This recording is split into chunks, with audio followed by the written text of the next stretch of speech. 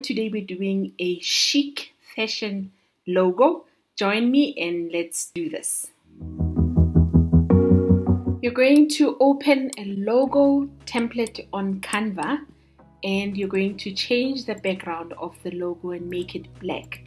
Then you're going to add text, so you press T from your keyboard and you add text, and we are working with Norwester. If I hope I'm pronouncing this right.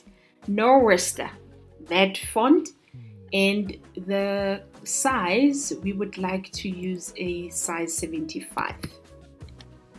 And then the name of the business is Suri, and you're going to size that nicely up above. So you're going to click and duplicate this text, Control C and Control V, or you could also use the 3 dots and duplicate.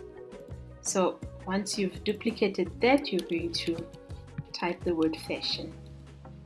So the fun thing or the fun concept we're doing today is to combine the 2 letters so that they are one, and then we add a graphic. So you're going to align it nicely like that so that it's perfectly aligned, so that when you add the line that combines them, it looks seamless.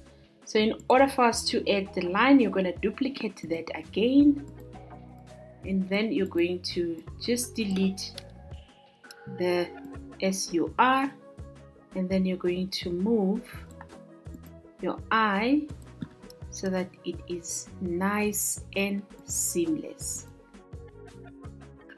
Once that's done and you are happy, we can stick to the white color or we can go to red, so you can choose whichever color you want to stick with. I'm going to leave it as white, and then I'm going to go to elements and search for fashion graphics. So you would type either clothing or fashion graphic, and then you would select graphic and scroll down until you find the graphic that you want to use. I've saved mine. So if you're working with graphics and you want to keep them, you need to star them so that you can find them when you need them. So I've starred mine, and I'm going to click and edit to our design and change color to white. How you star a logo or a graphic rather, you click and you highlight on it and you click on the eye, and then you can star the design or the graphic so that you can find it under star whenever you need it next time. So you're going to size this nicely so that it fits the logo like that, and your 2D is done. So all you do now is you click on download, and you can download it as transparent because we're going to use it on Photopea to add it on the t-shirt. So if you don't have the pro version, you're welcome to go to remove.bg, or you can try the link below for my affiliate and play around with Canva Pro for 30 days, and then let me know on the comments how you find it. You just click on download, and then it would download, and that's it. So I've already duplicated the graphic so that we can use it on the t-shirt. So all you do, you just duplicate the page, delete the text, and then you have the graphic on its own. Next, you're going to go to www.photopea.com. I'm going to put it on the description below so that you can find it. And then you're going to go to PSD templates, and we're going to look for the mockup for the t-shirt. So you click on mockup, scroll down, and you find the realistic mockup, and you click on the link that says Photopea with that funny naming convention. And once it's loaded, then you are able to add the logo design that you've done on Canva.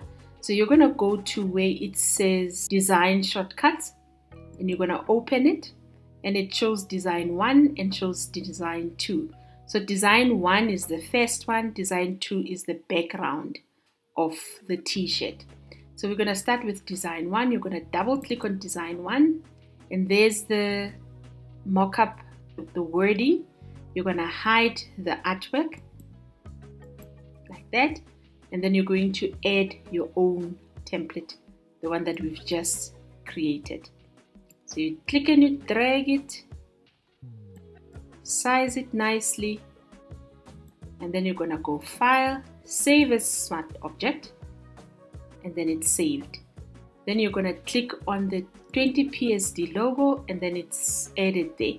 Then you're going to double click on Design 2, and you're going to hide that artwork, and you're going to place the second part of our design.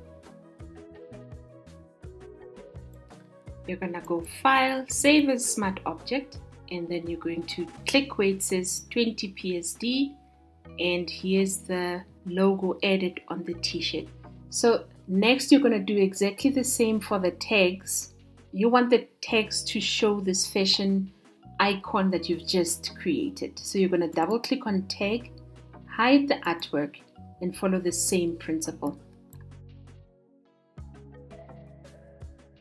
And done. The last thing that you would do is to download the logo so that you can share it with your client. So you're going to go File, Export as PNG, and then you're done. If you've enjoyed this video, smash the like button. I'll see you next time when you say I am designing.